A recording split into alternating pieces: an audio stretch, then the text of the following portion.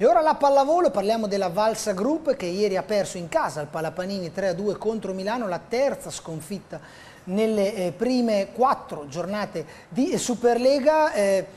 Una sconfitta che poteva essere evitata, un'occasione mancata perché Modena vinceva 2-7-1, addirittura 21-17 nel quarto set, invece è arrivato appunto il KO 16-14 al quinto. Mercoledì si torna in campo al Palapanini contro Trento. Sentiamo le parole a fine partita di Adis Lagungia, migliore in campo, 28 punti per l'opposto giallo-blu, e di Andrea Gianni.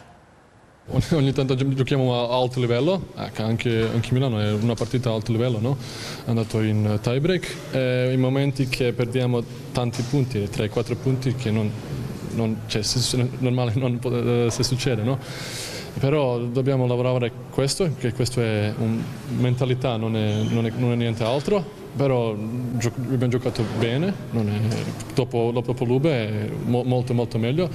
È peccato che abbiamo perduto il primo quarto set, perché 21-17 e dopo anche tie break che è durato a 14-14, è peccato. Sì.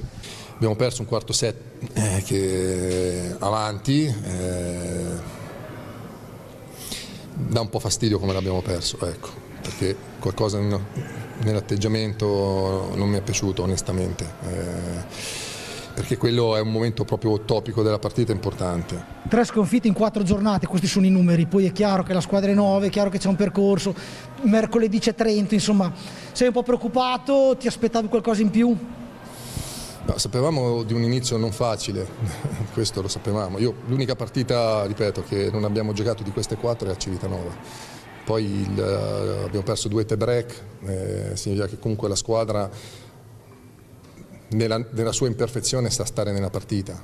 Senti, per vincere le partite, soprattutto quest'anno, forse non potete permettervi un handicap così sottotono, non so se sei d'accordo. Non possiamo essere dipendenti da un giocatore, che è diverso, e qualche volta il giocatore deve mettersi a disposizione della squadra.